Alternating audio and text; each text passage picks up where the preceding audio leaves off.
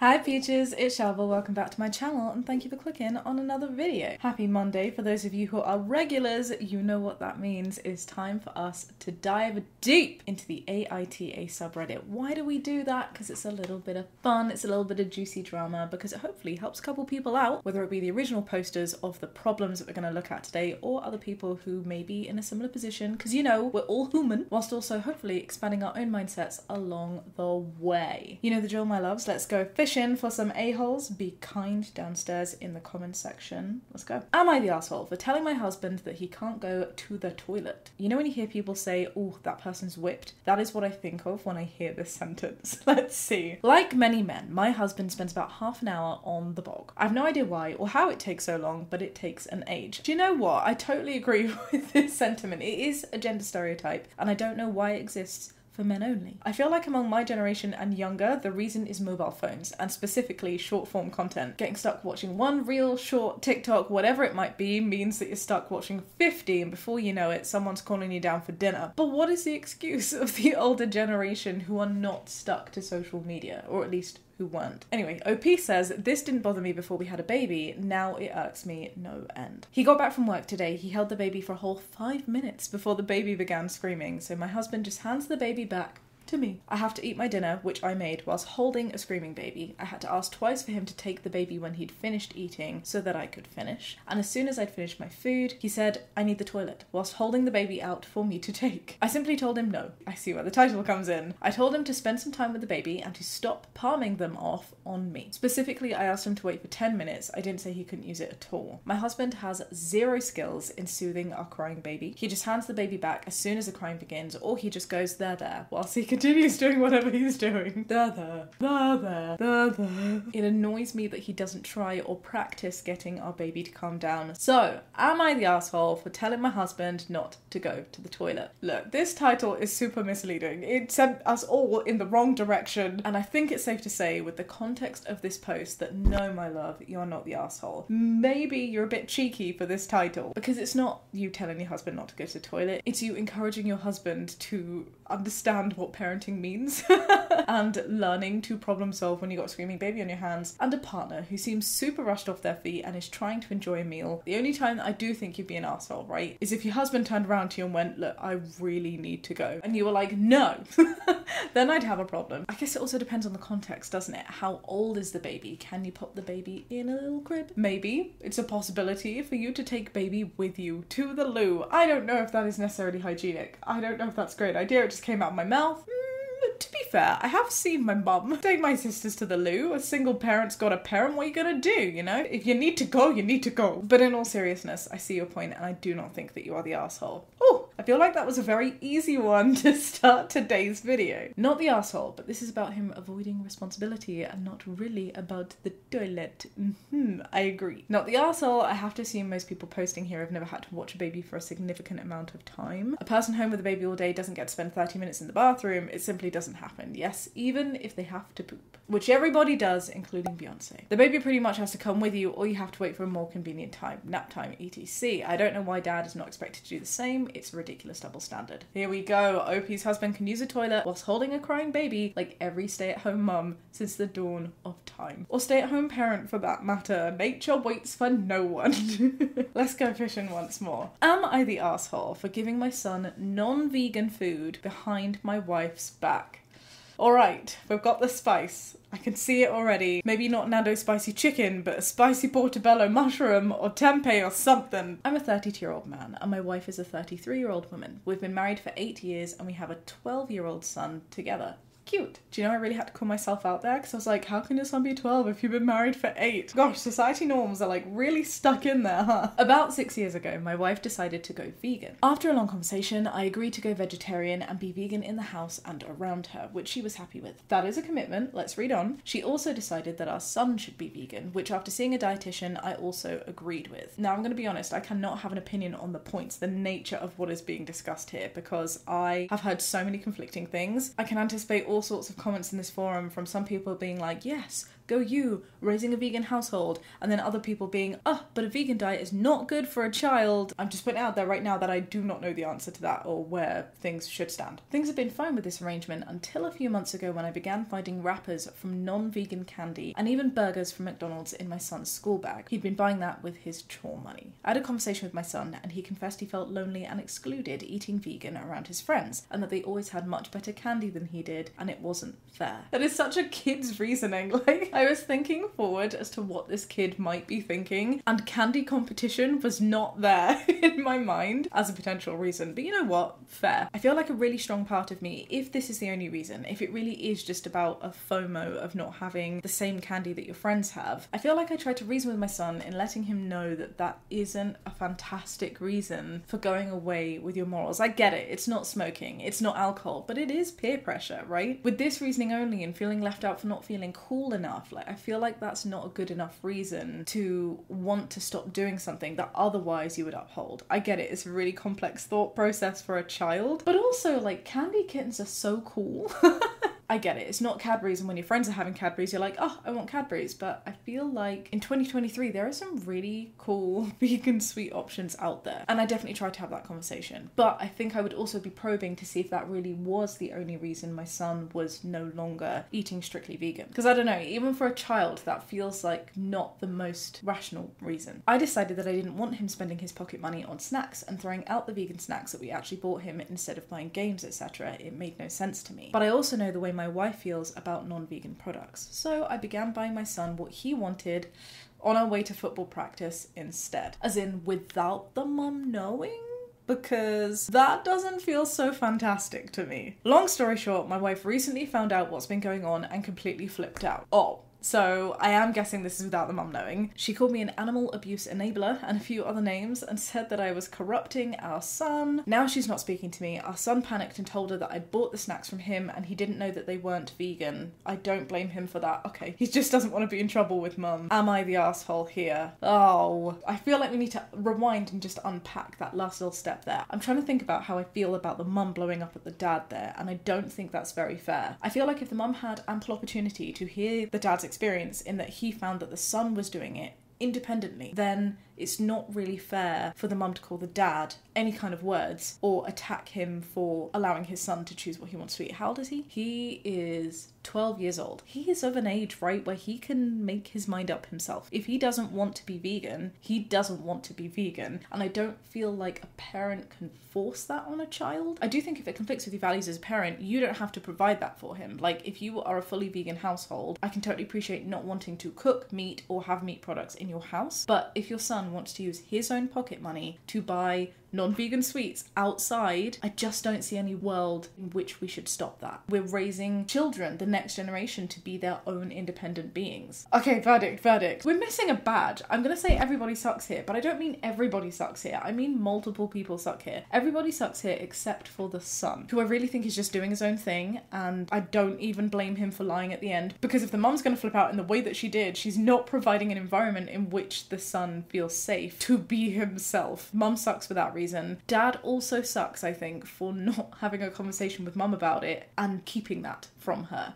As always, Peaches, communication is key. I feel like this could have been significantly less blow-uppy if Dad had, sure, gone with son and allowed him to buy the food that he wanted to buy, but then went back to mum and went, hey, just wanted to let you know, I had a chat with son about this because this happened. He's wanting to do this. We should let him explore what he wants to explore. Let's talk about boundaries that work to keep all of us happy, right? Like, I feel like that's the way this should have gone, not let's keep it hush-hush and not tell mum until she eventually finds out anyway and then has a go at us both. Okay. I'm feeling the spice. I'm feeling the warmth. It may just be the heat wave that we have in the UK though. Not the asshole. I think my answer at this point would be, our son is old enough to decide what he wants to eat and what his dietary preferences are. If we put him into a situation where he feels he has to hide things from us, that's on us. Yes, I think that's actually really, really powerful. Too many times where there's an authority figure and something is being kept from them, we blame the person that feels unsafe rather than the person who is making them feel unsafe. And I just don't think that's very fair. I really do think a really large part of good parenting is realizing the environments that you're creating. And if a child is acting a certain way, it's about thinking where they've learnt that from, rather than shouting at them for being that way, because anger, violence, confrontation, it's rarely helpful. Oh, someone else says, I don't know what dietitian they're talking about, but I know a few and they'll all tell you that it's nearly impossible for a growing child to get the nutrition that they need from a vegan diet. For a 12-year-old boy who plays football, it's basically completely impossible. His diet isn't healthy for him at this point, plus at 12 he has to make his own choices. Somebody else says there are a lot of charlatans out there masquerading as dietitians. Dietitians have degrees in nutrition and have to fulfill continuing educational credits and must be licensed and registered, whereas nutritionists are not required to do any of these things. I've seen this a lot. It's like the difference between professional and amateur therapists, right? Like, we need to be careful about verifying the sources of where we get our information from. As I said, I really don't know enough about the vegan diet at all, but I hope for this family that they just allow everyone to be who they want to be. If the wife wants to be vegan, great. If the husband also wants to be vegan or vegetarian and vegan at home, great. If the son also wants to be vegan, great. But if any of these parties do not want to do things, we shouldn't be forcing people to be something that they're not. It's as simple as that. We can encourage people, we can explain to them why we would like something to be a certain way, but if they do not want to do that thing, I don't think it is anybody else's responsibility to force them to do it. And obviously there are exceptions to that, right? If they're causing a serious harm, it's not part of the status quo. Well, to be honest, even if they are causing a serious harm, there's a time in which we need to just let people make their own mistakes, right? Like, I'm sure most parents who see their kids, not the age of 12, but at the age of 18 plus, smoking and drinking a lot, as in a way where they're not in control of themselves, they don't want to see their kids doing that. You can say, hey, don't smoke. You can say, hey, don't drink. But if that person continues to do that thing, as much as you might want to, you just can't force them to not do something. That's not how people work. We gotta support people. We gotta be there for people. We gotta encourage people to do the right thing, but we can't dictate. Oh, all right. Should we move on to another one, my loves? Am I the arsehole for embarrassing someone by pretending to be Japanese? Oh my gosh, this sounds so problematic. I'm a little bit nervous to read on. OP has kindly provided a bit of a backstory. I feel like we need one. I'm a 20-year-old woman, and I have a Japanese name even though I am not ethnically Japanese. My mum is Korean and my dad is British. They met and fell in love while studying in Japan, and had me there after marrying.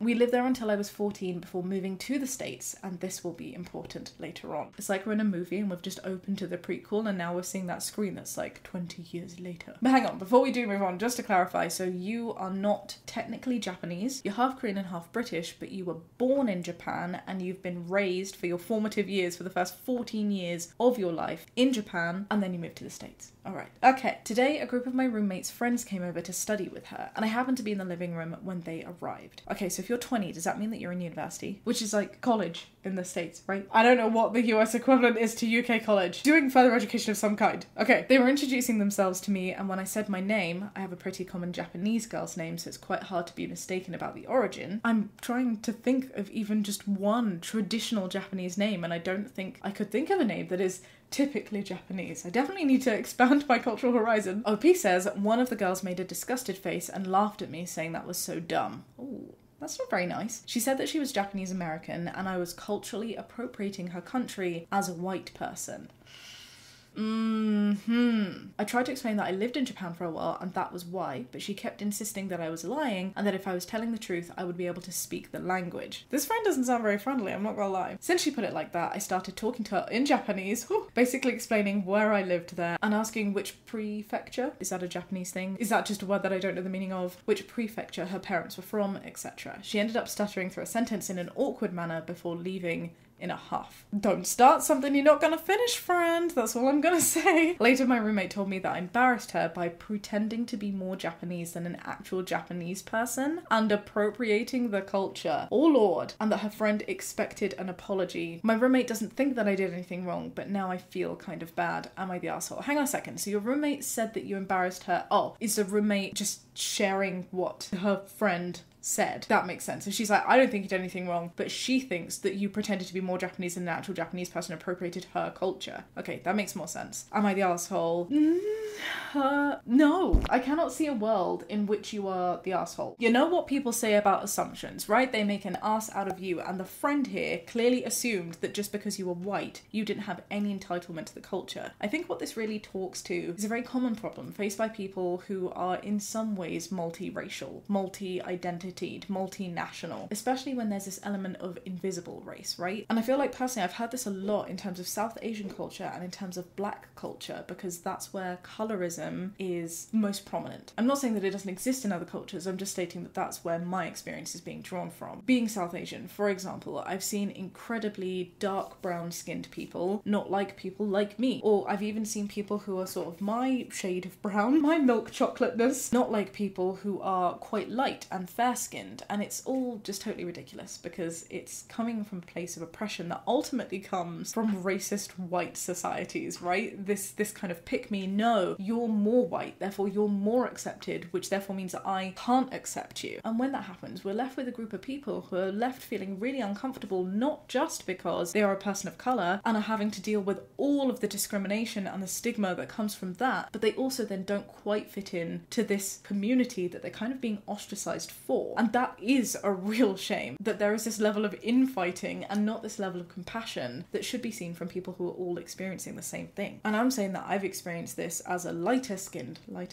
brown person. This is not appropriate vernacular. It's not something that I want to become sort of just a common phrase. And so I can't imagine how it must feel for people who are white passing, but still have very heavy cultural, national, ethnic identifiers with an identity that is not just white. People like OP here who had no choice at all in where they were born, in what they were named, or where they grew up for the first 14 years of their life. And people who, like OP, have every reason to resonate and identify with Japanese culture, because if you've grown up in your formative years being in this place, you are literally bilingual. Not that you have to be bilingual to be able to experience and, identify with both cultures. I'm just saying that's a pretty big marker, right? That you are not pretending to be Japanese at all, then who is anybody else to tell you that you are not that? Just because you have a certain skin colour and someone else doesn't mean that you can judge someone or exclude them from being part of a group where their evidence and their life experience clearly means that they should be within that group. Having said that, there are distinct differences. For example, OP, being able to identify and having the experience and the background of a certain culture or nationality is very different to being of a certain race, colour, having the lived experience of a person of colour. I've seen this so much within South Asian communities. I'll give an example because I feel like I'm perhaps not being as clear as I should. I am Mauritian, which means I participate in South Asian culture. I grew up with South Asian culture, both here in the UK and in Mauritius. I eat ethnic foods. I wear ethnic clothes. I speak an ethnic language. I participate in ethnic practices. And alongside that, I also have brown skin. However, there are so many people out in the world who do not have brown skin, but still have brown heritage, that being South Asian heritage, right? One of my best friends has a grandpa who is Indian and therefore knows of and eats certain foods that I'm used to eating that other white society is like, huh? What's that? Now, this friend of mine can absolutely say that they are Indian in some way. It's literally running in their blood. But even if it wasn't running in their blood and it was simply experience that they were immersed in, they still have a right to be able to feel proud of being immersed in that experience. What they cannot do, however, as a white person, would be to turn around and be like, I understand your experience as a person of colour. That's a very different thing. But that's not what OP is doing here. Firstly, OP is in some way Eastern Asian. They are half Korean and half British. I totally appreciate that Eastern Asian cultures within, just like other parts of the world too, are not the same thing. Korean culture, I'm sure, is incredibly different to Japanese culture, just like Pakistani culture will be different to Bengali culture. But the fact that OP doesn't have Japanese blood running through them does not negate the fact that they spent 14 years of their life in Japan, particularly growing up, right, like their entire childhood in Japan. This is a very long way of me saying, who the frick does a roommate's friend think they are for being able to police a culture? You are one person, sure, but if you're not going to be open to hearing what someone else has to say, and then that person's then going to prove because they can speak Japanese to you, you need to eat humble pie and be like, whoop, my bad. I also just think it's really mean to take the mick out of someone for having a name when you don't choose the name. And I know this is a digression, but my head is also thinking, what is the appropriateness of the parents naming OP here a Japanese name? They met and fell in love in Japan, they had a baby born in Japan, which I know doesn't naturally grant you nationality of being in that country. But, you know, if you're then going to spend 14 years there, yeah, a lot of me is like, what would be wrong with giving that person a Japanese name? They went to Japanese schools. They integrated with Japanese culture. I don't see a problem with that. I would see a problem if two white people with no Asian heritage whatsoever, who lived in the UK and who had no experience of any other culture, then chose an incredibly cultural name for their child. I would probably think that that was a little bit odd. Would it be wrong? There are so many nuances that probably would make an entire video in itself, but as for OP here, I think it's very fair for them to have a Japanese name. And more importantly, they didn't choose it. It is a part of who they are. So yeah, this seems quite easy to me. Definitely not the asshole. Wow, we're definitely up in the spice. Shall we see what other people have to say? Not the asshole. You didn't choose your name. You were literally born in Japan, which makes you Japanese. You're not just pretending to be. There is an edit here. I'm very glad it exists. It's something I was just about to say myself. I learned today that Japan doesn't grant citizenship by birth, if we're being technical. Thank you for the info. But being born in Japan, growing up there and spending most of your life there is enough to make me think that it's still part of her identity, and it still sounds like OP feels that way as well. Totally agree with all of this. And I absolutely used to think the same thing too, that if you were born in a place, that means fine, you must clearly now be from that place. And I'm pretty sure that's the way that it works in America, but I definitely know it doesn't work that way all around the world.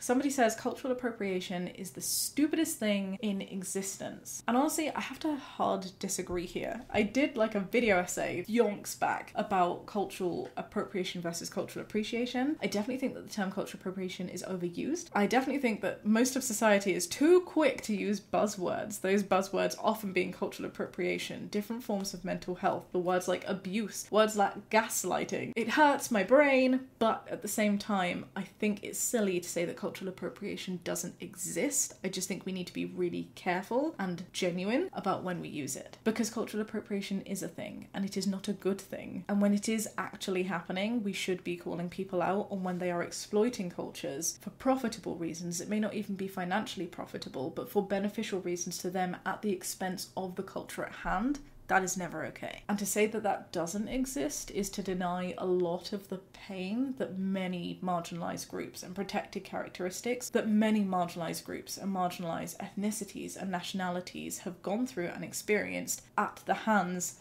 of the majority, which is often white people. Here we go. I really like this comment. Cultural appropriation is a real thing, but it doesn't apply in this case. For it to be cultural appropriation, there needs to be an actual exploitation, that's what I was trying to think of another culture, usually, though not always, for profit. Ooh, I feel like this one was very heavy. What do you think, Peaches? Do you agree? Let me know downstairs. As always, though, please be kind. We don't tolerate any kind of hate here. You know this. I think we should do one more. I know we typically do 3, but I recently asked if you wanted to see longer Am I the Asshole videos, so we're trialing this out. Let's see how it goes. Am I the asshole for leaving a date early because of one absurd opinion? I need to know this opinion. I love date stories. They're my favourite. Just generally. Often when it's with my friends, I'm sat there like a cheerleader, like, ah!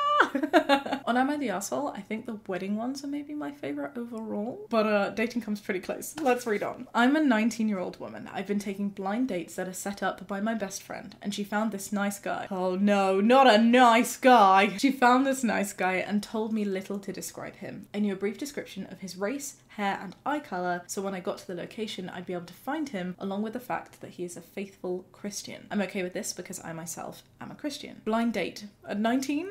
Seems unusual, like unusually young, but okay. Well, once I got to the meetup, we first went to walk around the park. Cute date, cute date. And as we were talking, the topic of new pop songs came up. He listed the artists that he liked, and so did I, which includes Doja Cat. We like a little bit of Doja Cat here, a little bit of woman. Let me be your woman, oh woman, woman, woman. Now he just looked at me and said, you know she sold her soul. No. Have you seen her new marketing strategies? Oh, sorry, shouldn't be laughing. I laughed. I thought he was joking because you can't actually think that somebody sold their soul? ?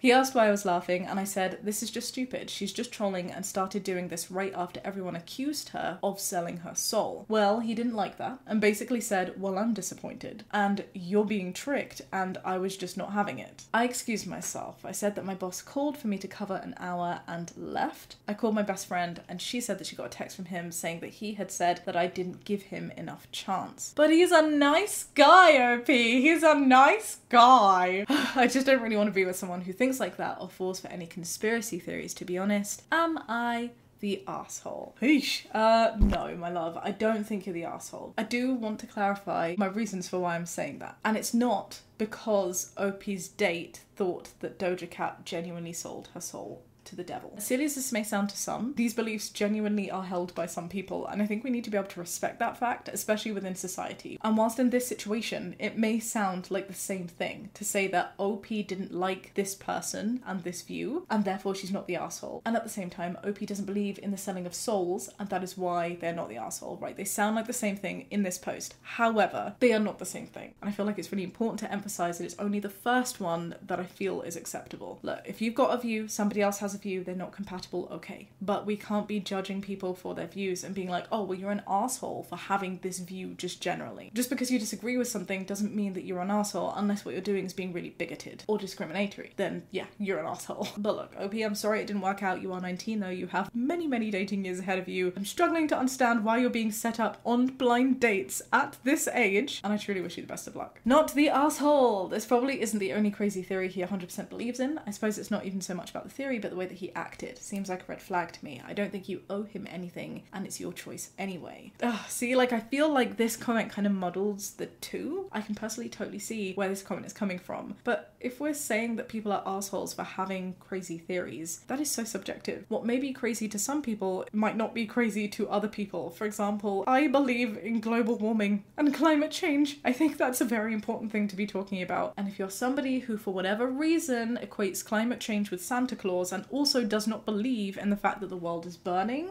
that is on you. And that might not necessarily make you an asshole, but it does certainly mean that I will not be dating you. And it's that autonomy in the non-compatibility and being able to say, no, I don't want to date you, that makes OP not the asshole in this situation, not their individual beliefs. I don't know if I'm overthinking this. Are you overthinking this, Shaaba? He probably thinks the Harry Potter books are the devil's literature. Well, let's just quickly move on. Bullet dodged. Good job, OP.